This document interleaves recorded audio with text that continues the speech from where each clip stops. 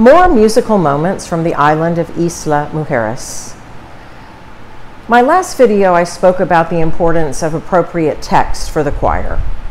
Along those lines, I would like to take it a step further in regards to the language.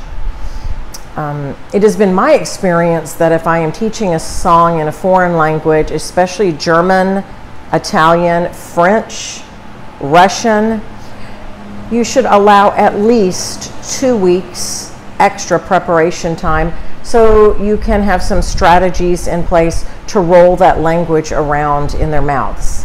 I do have some ideas about that, which I hope to share with you at some point as well. So as you're considering the text, consider the language as well.